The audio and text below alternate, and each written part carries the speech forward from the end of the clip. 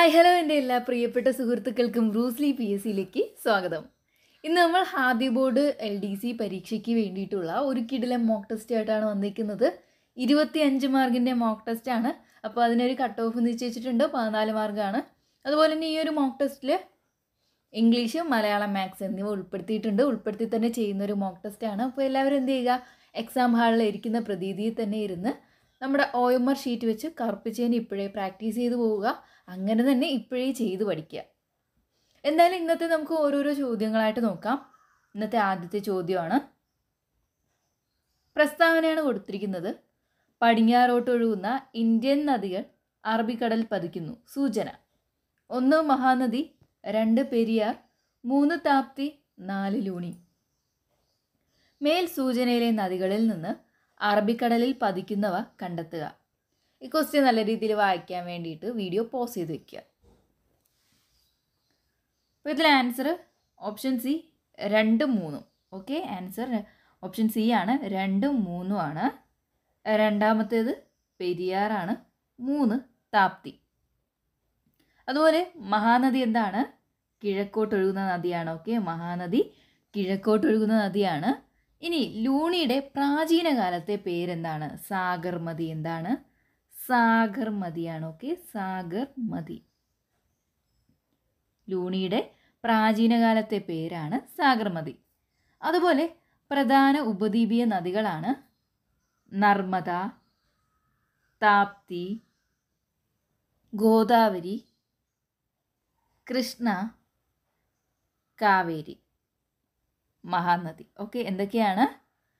നർമ്മദ, താപ്തി, ഗോദാവരി, കൃഷ്ണ, കാവേരി, മഹാനദി എന്നിവയ്ക്ക് എന്താണ്? പ്രധാന ഉപദ്വീപീയ നദികളാണ്. അപ്പോൾ അത്രയും കൂടെ ഓർക്കുക. രണ്ടാമത്തെ ചോദ്യം, ഇന്ത്യയിലെ ഏറ്റവും വലിയ മെട്രോ റെയിൽ ശൃംഖല താഴെ പറയുന്നവയിൽ ഏതാണ്? Answer option B ഡൽഹിയാണ്. ഇന്ത്യയിലെ ഏറ്റവും വലിയ മെട്രോ റെയിൽ ശൃംഖല താഴെ പറയുന്നവയിൽ ഏതാണ്? ഡൽഹി. മൂന്നാമത്തെ ചോദ്യം, ഇന്ത്യയിലെ ആദ്യത്തെ വന്ദേ ഭാരത് എക്സ്പ്രസ് ട്രെയിൻ താഴെ പറയുന്നവയിൽ ഏതെല്ലാം നഗരങ്ങളെ ബന്ധിപ്പിച്ചാണ് ഓടുന്നത്? ഇന്ത്യയിലെ ആദ്യത്തെ വന്ദേ ഭാരത് എക്സ്പ്രസ് ട്രെയിൻ താഴെ പറയുന്നവയിൽ ഏതെല്ലാം നഗരങ്ങളെ തമ്മിൽ ബന്ധിപ്പിച്ചാണ് ഓടുന്നത്? ഏതൊക്കെയാണ്? ആൻസർ ഓപ്ഷൻ എ ആണ്, New Delhi to വാരണാസിയാണ്. Okay, New Delhi to വാരണാസിയാണ്. അപ്പോൾ കേരളത്തിലാണെങ്കിലോ, കേരളത്തിൽ ഏതു മുതൽ ഏതുവരെയായിരുന്നു വന്ദേ ഭാരതിൻ്റെ? ട്രിവാൻഡ്രം മുതൽ കാസർഗോഡ് വരെയായിരുന്നേ. ട്രിവാൻഡ്രം മുതൽ കാസർഗോഡ് വരെയായിരുന്നു. അപ്പോൾ ഇന്ത്യയിലാണെങ്കിൽ ന്യൂഡൽഹി ടു വാരണാസിയാണ്. കേരളത്തിലാണെങ്കിൽ ട്രിവാൻഡ്രം മുതൽ കാസർഗോഡ് വരെയാണ്. നാലാമത്തെ ചോദ്യമാണ്, ഇന്ത്യയുമായി ഏറ്റവും അധികം അതിർത്തി പങ്കിടുന്ന രാജ്യം. ഇന്ത്യയുമായി ഏറ്റവും അധികം അതിർത്തി പങ്കിടുന്ന രാജ്യം ഏതാണ്? ആൻസർ ഓപ്ഷൻ എ ആണ്, ബംഗ്ലാദേശാണ്. Okay, answer ബംഗ്ലാദേശാണ്. എന്നാൽ ചോദിക്കുകയാണ്, ഇന്ത്യയുമായി ഏറ്റവും കുറവ് അതിർത്തി പങ്കിടുന്ന രാജ്യം ഏതാണ്? അഫ്ഗാനിസ്ഥാനാണ്. അഫ്ഗാനിസ്ഥാനാണ്. ഏറ്റവും കുറവ് അതിർത്തി പങ്കിടുന്നത് അഫ്ഗാനിസ്ഥാനാണ്. എന്നാൽ കൂടുതൽ അതിർത്തി പങ്കിടുന്നത് ബംഗ്ലാദേശാണ്. എന്നാൽ ഇന്ത്യയുടെ ഏറ്റവും വലിയ അയൽരാജ്യം ഏതാണ്? ഏറ്റവും വലിയ അയൽരാജ്യമാണ് ചൈന. ഓക്കെ, ഇന്ത്യയുടെ ഏറ്റവും വലിയ അയൽരാജ്യമാണ് ചൈന. എന്നാൽ ഇന്ത്യയുടെ ഏറ്റവും ചെറിയ അയൽരാജ്യം ഏതാണ്? ചെറിയ അയൽരാജ്യം അത് മാലിദ്വീപാണ്. മാലിദ്വീപാണ് ചെറിയ അയൽരാജ്യം. മാലിദ്വീപാണ്. ഏറ്റവും വലിയ അയൽരാജ്യം ചൈന. അഞ്ചാമത്തെ ചോദ്യം നോക്കാം. ബ്രഹ്മപുത്ര നദിയിൽ സാദ്യ മുതൽ ദുബ്രി വരെയുള്ള ദേശീയ ജലപാത അറിയപ്പെടുന്നത്? ബ്രഹ്മപുത്ര നദിയിൽ സാദ്യ മുതൽ ദുബ്രി വരെയുള്ള ദേശീയ ജലപാത അറിയപ്പെടുന്നത് എങ്ങനെയാണ്? ആൻസർ ഏതാണ്? ഓപ്ഷൻ സി ദേശീയ ജലപാത 2 ആണ്. ദേശീയ ജലപാത 2 ആണ്. സാദ്യ മുതൽ ദുബ്രി. ഓക്കെ, ബ്രഹ്മപുത്ര നദിയിൽ സാദ്യ മുതൽ ദുബ്രി വരെയുള്ള ദേശീയ ജലപാത 2 ആണ്. എന്നാൽ ദേശീയ ജലപാത 1 ഏതാണ്? ദേശീയ ജലപാത 1 അലഹബാദ് മുതൽ ഹാൽഡിയ വരെയാണ്. ഓക്കെ, അലഹബാദ് മുതൽ ഹാൽഡിയ വരെയാണ്. ഇനി ദേശീയ ജലപാത 2 ആണേലോ, 2 ഏത് മുതൽ ഏത് വരെയാണ്? നമ്മൾ പറഞ്ഞിട്ടുണ്ടായിരുന്നു. ബ്രഹ്മപുത്ര നദിയിൽ സാധ്യ മുതൽ ദുപ്രു വരെ. എന്നാൽ ദേശീയ ജലപാത 3 ആണേലോ, 3 ഏത് മുതൽ ഏത് വരെയാണ്? കൊല്ലം ടു കോട്ടപ്പുറമാണ്. Okay, Kollam to കോട്ടപ്പുറമാണ്. നമ്മുടെ കേരളത്തിൽ തന്നെയാണ് ദേശീയ ജലപാത 3. ഓക്കെ, അപ്പോൾ ഒന്നെന്താണ്? ഗംഗാനദിയിൽ അലഹബാദ് മുതൽ ഹാൽഡിയ വരെ, ഗംഗാനദിയിൽ അലഹബാദ് മുതൽ ഹാൽഡിയ വരെ. 2 സാധ്യ മുതൽ ദുബ്രു വരെ, ബ്രഹ്മപുത്ര നദിയിൽ സാധ്യ മുതൽ ദുബ്രു വരെ. 3 ആണേൽ അലഹബാദ് മുതൽ ഹാൽഡിയ വരെ. ഓക്കെ, അലഹബാദ് മുതൽ ഹാൽഡിയ വരെ. ഇന്ന് നോക്കാം ഇന്ത്യയിലെ ചില പ്രധാന അന്താരാഷ്ട്ര തുറമുഖങ്ങൾ ചുവടെ നൽകിയിരിക്കുന്നു. 1 നവശേവ, 2 പാരാദീപ്, 3 ഹാൽഡിയ, 4 കാൻല. ഇവയിൽ നിന്ന് പശ്ചിമതീര തുറമുഖങ്ങൾ കണ്ടെത്തുക. ആൻസർ ഓപ്ഷൻ സി ആണ്. 1ഉം 4ഉം ആണ്. ഓക്കെ, 1ഉം 4ഉം ആണ്. നവശേവയും കാൻലയാണ്. ഓക്കെ, നവശേവയും കാൻലയാണ്. ഈ നവശേവയുടെ മറ്റൊരു പേരെന്താണ്? നവശേവയുടെ മറ്റൊരു പേരെന്താണ്? ജവഹർലാൽ നെഹ്റു തുറമുഖമാണ്. ജവഹർലാൽ നെഹ്റു തുറമുഖമാണ്. ഇത് സ്ഥിതി ചെയ്യുന്നത് മഹാരാഷ്ട്രയാണ്. ഓക്കെ, മഹാരാഷ്ട്രയാണ് ജവഹർലാൽ നെഹ്റു തുറമുഖം സ്ഥിതി ചെയ്യുന്നത്. എവിടെയാണ്? മഹാരാഷ്ട്ര. എന്നാൽ കാൻലയാണല്ലോ, കാൻല അറിയപ്പെടുന്നത് ദീൻ ദയാൽ. എങ്ങനെയാണ്? ദീൻ ദയാൽ. എവിടെയാണ് സ്ഥിതി ചെയ്യുന്നത്? ഗുജറാത്തിലാണ്. ഓക്കെ, ദീൻ ദയാൽ എവിടെ സ്ഥിതി ചെയ്യുന്നു? ഗുജറാത്തിലാണ് സ്ഥിതി ചെയ്യുന്നത്. അതുകൂടെ ഒന്ന് ഓർക്കുക. ഇനി പാരാദ്വീപ് എവിടെയാണ്? പാരാദ്വീപ് ഒഡീഷയാണ്. പാരാദ്വീപ് ഒഡീഷയാണ്. ഹാൽഡിയ വെസ്റ്റ് ബംഗാളാണ്. ഹാൽഡിയ എവിടെയാണ്? വെസ്റ്റ് ബംഗാളാണ്. അപ്പോൾ നവശേവ, ജവഹർലാൽ നെഹ്റു തുറമുഖം സ്ഥിതി ചെയ്യുന്നത് മഹാരാഷ്ട്രയാണ്. കാൻലയാണ് ദീൻ ദയാൽ അന്താരാഷ്ട്ര തുറമുഖം എന്നറിയപ്പെടുന്നു. സ്ഥിതി ചെയ്യുന്നത് എവിടെയാണ്? ഗുജറാത്താണ്. ഇനി പാരാദ്വീപ് എവിടെയാണ്? ഒഡീഷ. ഹാൽഡിയാണ് പശ്ചിമ ബംഗാൾ. Okay, west ബംഗാളാണ്. ഇനി 7ാമത്തെ ചോദ്യത്തിലോട്ട് പോവുകയാണ്. ഇന്ത്യൻ ഭരണഘടനയുടെ ശില്പി എന്നറിയപ്പെടുന്നത് ആരെയാണ്? ഇന്ത്യൻ ഭരണഘടനയുടെ ശില്പി. ആൻസർ ഓപ്ഷൻ എ ആണ് ഡോക്ടർ BR അംബേദ്കർ. 8ാമത്തെ ചോദ്യം. ഇന്ത്യയിൽ ഭരണഘടനാ ദിനമായി ആചരിക്കുന്നത് എന്നാണ്? ആൻസർ ഓപ്ഷൻ സി ആണ്. നവംബർ 28 ആണ്. ഇന്ത്യൻ ഭരണഘടനയുടെ ഏത് അനുച്ഛേദത്തിലാണ് വിദ്യാഭ്യാസ അവകാശം ഉൾപ്പെടുത്തിയിരിക്കുന്നത്? ആൻസർ ഓപ്ഷൻ എ, അനുച്ഛേദം 21A ആണ്. 10ാമത്തെ ചോദ്യം. ഇന്ത്യൻ പാർലമെൻറ്റ് ഏത് വർഷമാണ് ഭക്ഷ്യസുരക്ഷാ ബിൽ പാസാക്കിയത്? ആൻസർ 2013. ഇത് നമുക്ക് ഓർത്തിരിക്കാനാണെങ്കിൽ ഭക്ഷ്യസുരക്ഷാ ബിൽ അങ്ങനെയല്ലേ? അപ്പോൾ 13. ഓക്കെ, ആ ഒരു കണക്ഷൻ മനസ്സിലായോ?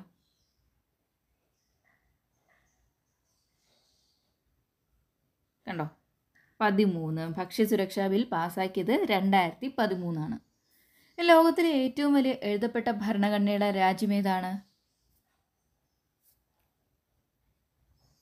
ആൻസർ ഓപ്ഷൻ എ ആണ്, അമേരിക്ക. ഓക്കെ, അമേരിക്കയാണ്. ലോകത്തിലെ ഏറ്റവും വലിയ എഴുതപ്പെട്ട ഭരണഘടനയുള്ള രാജ്യം ഏതാണ്? ഇന്ത്യ അല്ലേ? ഇന്ത്യയാണ്. ഓക്കെ, എന്നാൽ ഏറ്റവും ചെറുത് ഏതാണ്?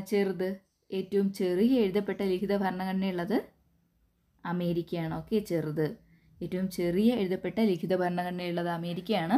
ഏറ്റവും വലുതാണെങ്കിൽ ഇന്ത്യയാണ്. ഓക്കെ, അടുത്ത് ഇന്നത്തെ 12ാമത്തെ ചോദ്യമാണ്. ഇന്ത്യയിൽ സ്വത്തവകാശം മൗലികാവകാശത്തിൻ്റെ ഭാഗമല്ലാതായി തീർന്നത് ഏത് ഭരണഘടനാ ഭേദഗതിയിലൂടെ? ആൻസർ ഏതാണ്? ഓപ്ഷൻ എ, 44ാം ഭരണഘടനാ ഭേദഗതി. ഓക്കെ, 44ാം ഭരണഘടനാ ഭേദഗതിയിലൂടെയാണ്. 44ാം ഭരണഘടനാ ഭേദഗതി വർഷം എന്നാണ്? 1978. ഓക്കെ, 1978 ആണ്. എന്നാൽ നിലവിൽ വന്നത് 1979 ഏപ്രിൽ 30. ഓക്കെ, ഏപ്രിൽ 30 ആണ്. 1979 ഏപ്രിൽ 30 നിലവിൽ വന്നു. എന്നാൽ 44ാം ഭരണഘടനാ ഭേദഗതി വർഷം 1978. 13ാമത്തെ ചോദ്യം നോക്കാം. ഇന്ത്യൻ സംസ്ഥാനങ്ങളിലെ ഏറ്റവും ഉയർന്ന കോടതി ഏതാണ്? ഇന്ത്യൻ സംസ്ഥാനങ്ങളിലെ ഏറ്റവും ഉയർന്ന കോടതി ഏതാണ്? സംസ്ഥാനമാണ്. അപ്പോൾ സംസ്ഥാനമാകുമ്പോൾ ഏതായിരിക്കും? ഹൈക്കോടതി ആയിരിക്കും അല്ലേ? ഹൈക്കോടതിയാണ്. ഹൈക്കോടതിയെ പറ്റി പ്രതിപാദിക്കുന്ന ആർട്ടിക്കിൾ ഏത് മുതൽ ഏത് വരെയാണ്? ഹൈക്കോടതിയെ പറ്റി പറയുന്ന ആർട്ടിക്കിൾ 214 മുതൽ 231 വരെ. ഓക്കെ, 214 മുതൽ 231 വരെയാണ് ഹൈക്കോടതിയെ പറ്റി പറയുന്ന ആർട്ടിക്കിൾ. ഇനി ചോദിക്കുകയാണ് സുപ്രീം കോടതി രൂപീകരണവുമായി ബന്ധപ്പെട്ട ആർട്ടിക്കിൾ. സുപ്രീം കോടതി രൂപീകരണം 124. ഓക്കെ, ഇന്ത്യക്ക് ഒരു സുപ്രീം കോടതി ഉണ്ടായിരിക്കണമെന്ന് പറയുന്ന ആർട്ടിക്കിളാണ് 124. എന്നാൽ ഹൈക്കോടതി ഉണ്ടായിരിക്കുന്നതെന്ന് പറയുന്ന ആർട്ടിക്കിൾ ഏതാണ്? 214 ആണല്ലേ? 214. മൊത്തത്തിലൊരു കണക്ഷൻ ഉണ്ട്, അത് വെച്ചിട്ട് നോക്കി പഠിക്കുക. സുപ്രീം കോടതി 124, ഹൈക്കോടതി 214. ഓക്കെ, ഇനി ഇന്ത്യൻ ഭരണഘടനയിൽ മൗലിക കർത്തവ്യങ്ങൾ ഏത് ഭാഗത്താണ് ഉൾക്കൊള്ളിച്ചിരിക്കുന്നത്? ഇന്ത്യൻ ഭരണഘടനയിൽ മൗലിക കർത്തവ്യങ്ങൾ ഏത് ഭാഗത്താണ് ഉൾക്കൊള്ളിച്ചിരിക്കുന്നത്? ആൻസർ ഏതാണ്? ഓപ്ഷൻ എ ആണ്, ഭാഗം 4A. ഓക്കെ, ഭാഗം 4A. ലാസ്റ്റ് ഇന്നത്തെ GK പാർട്ടിലെ അവസാനത്തെ ചോദ്യം, 15ാമത്തെ ചോദ്യം. ഇന്ത്യൻ ഭരണഘടനയിൽ മൗലിക അവകാശങ്ങളിലെ ഏത് അനുച്ഛേദത്തിലാണ് സ്വാതന്ത്ര്യത്തിനുള്ള അവകാശം ഉൾപ്പെടുത്തിയിരിക്കുന്നത്? ഇന്ത്യൻ ഭരണഘടനയിൽ മൗലികാവകാശങ്ങളിലെ ഏത് അനുച്ഛേദത്തിലാണ് സ്വാതന്ത്ര്യത്തിനുള്ള അവകാശം ഉൾപ്പെടുത്തിയിരിക്കുന്നത്? ഏതാണ്? ആൻസർ ഓപ്ഷൻ ബി, അനുച്ഛേദം 19. അപ്പോൾ ഇന്ത്യൻ ഭരണഘടനയിൽ മൗലികാവകാശങ്ങളിലെ ഏത് അനുച്ഛേദത്തിലാണ് സ്വാതന്ത്ര്യത്തിനുള്ള അവകാശത്തെ ഉൾപ്പെടുത്തിയിരിക്കുന്നത്? അനുച്ഛേദം 19. ഇന്നത്തെ 16ാമത്തെ ചോദ്യം നോക്കാം. ഇംഗ്ലീഷാണ്. Find the appropriate meaning of the phrasal verb to put up with. Answer ഏതാണ്? To put up with. Answer option A ആണ്, എൻഡ്യൂർ സംതിങ്. Endure something. 17ാമത്തെ ചോദ്യം നോക്കാം. All of you dash different but each of you dash unique. Answer ഏതാ വരിക?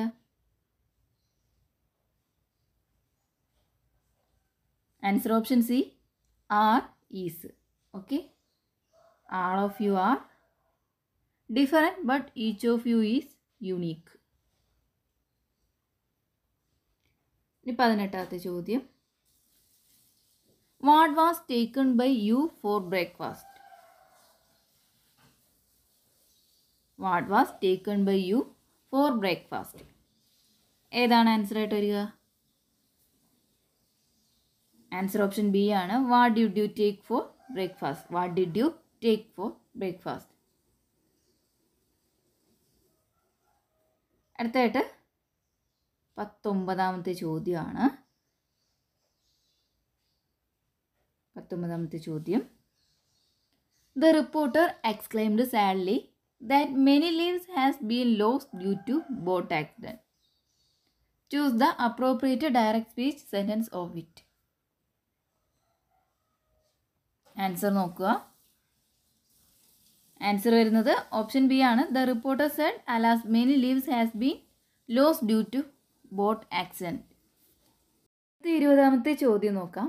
20ാമത്തെ ചോദ്യം, പദം പിരിച്ചെഴുതുക. വാഗ്വിലാസം എങ്ങനെ പിരിച്ചെഴുതും? Answer ഏതാ വരിക?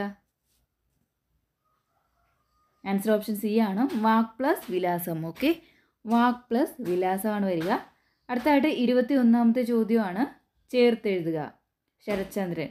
അത് PSC ഒരുപാട് ഡിഫറൻ്റ് ആയിട്ടൊക്കെ ഓരോരോ ഓപ്ഷൻ കൊടുത്തിരിക്കുന്നു. ഇപ്പോൾ കൊടുത്തിരിക്കുന്ന ഓപ്ഷൻ നോക്കുക.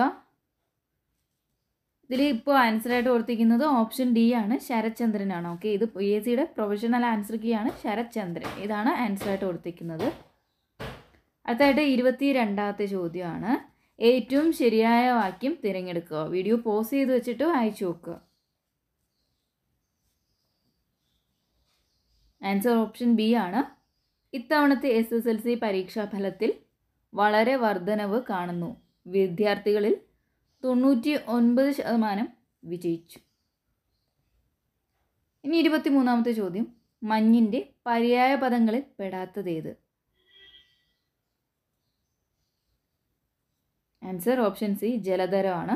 അപ്പോൾ മഞ്ഞിൻ്റെ പര്യായ പദങ്ങളാണ് നിഹാരം, പ്രാലയം, തുഷാരം. എന്തൊക്കെയാണ്? നിഹാരം, പ്രാലയം, തുഷാരം. ഓക്കെ, ഇന്നത്തെ 24ാമത്തെ ചോദ്യം മാത്സ് ചോദ്യമാണ്.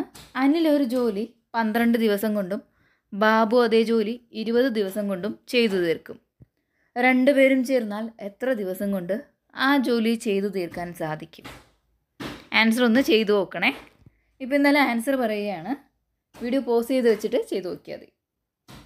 ആൻസർ ഓപ്ഷൻ ഡി ആണ്, 7.5 ദിവസം. ഓക്കെ, 7.5 ദിവസമാണ്. അടുത്ത 25ാമത്തെ ചോദ്യമാണ്. 25ാമത്തെ ചോദ്യം, 5 കൊല്ലം മുമ്പ് അമ്മയുടെ വയസ്സ് കുഞ്ഞിൻ്റെ വയസ്സിൻ്റെ 7 ഇരട്ടിയായിരുന്നു. ഇന്ന് 4 ഇരട്ടിയാണ്. എങ്കിൽ അമ്മയ്ക്കിന്ന് എത്ര വയസ്സ്? അതാണ് ചോദ്യമായിട്ട് വരുന്നത്. ചെയ്തു നോക്കുക. ആൻസർ പറയുവാണ്. ഓപ്ഷൻ എ 40 ആണ്. ഓക്കെ, 40 ആണ്. അപ്പോൾ ഇന്നത്തെ പരീക്ഷ എല്ലാവരും ചെയ്ത് കഴിഞ്ഞു എന്ന് വിശ്വസിക്കുന്നു. കട്ട് ഓഫ് ഓൾറെഡി പറഞ്ഞിട്ടുണ്ടായിരുന്നു, 14 മാർക്കാണ്. എല്ലാവരും എന്ത് ചെയ്യുക? ചെറിയ മാർക്കായാലും വലിയ മാർക്കായാലും നിങ്ങളെ ഇവിടെ ആരും ജഡ്ജ് ചെയ്യാൻ പോകുന്നില്ല. അതുകൊണ്ട് ധൈര്യമായിട്ട് കമൻറ്റ് ബോക്സിൽ രേഖപ്പെടുത്തുക. അതുപോലെ തന്നെ ഇഷ്ടപ്പെട്ടാൽ ലൈക്ക് ചെയ്യുക. നിങ്ങളുടെ സുഹൃത്തുക്കൾക്ക് ഈ ഒരു വീഡിയോ എന്ത് ചെയ്യുക? ഷെയർ ചെയ്ത് കൊടുക്കാനും മറക്കണ്ട. അപ്പോൾ എന്ത് ചെയ്യുക? ഖാദി ബോർഡ് LDC എക്സാമിന് വേണ്ടിയിട്ടുള്ള പഠനം കുറച്ചുകൂടെ ഊർജിതമാക്കുക. ഉടനെ തന്നെ പരീക്ഷ ഉണ്ടാവും. അപ്പോൾ എന്ത് ചെയ്യുക? കുറച്ചുകൂടി ഫാസ്റ്റ് ആക്കുക പഠനം. ഇപ്പോൾ ഒരു 5 മണിക്കൂർ പഠിക്കുന്ന വ്യക്തി ഒരു 6 മണിക്കൂർ 7 മണിക്കൂർ ആക്കുക. അതിൽ കൂടുതൽ പഠിക്കുന്നവർ അതിനേക്കാളും കുറച്ചുകൂടി കൂടുതൽ പഠിക്കാൻ ശ്രദ്ധിക്കുക. അതുപോലെ തന്നെ ഡെയിലി എന്ത് ചെയ്യുക? മാത്സ് 1 മണിക്കൂർ, മലയാളം 1 മണിക്കൂർ, ഇംഗ്ലീഷ് 1 മണിക്കൂർ, പിന്നെ ബാക്കി സമയം GKയ്ക്കും വേണ്ടി ചിലവഴിക്കുക. നിർബന്ധമായിട്ടും മാത്സ്, മലയാളം, ഇംഗ്ലീഷ് ഇവയൊന്നും സ്കിപ്പ് ചെയ്യരുത്. അപ്പോൾ എന്ത് ചെയ്യുക? നല്ലപോലെ പഠിക്കുക. നമുക്ക് പുതിയൊരു വീഡിയോ ആയിട്ട് വീണ്ടും കാണാം. Thank you.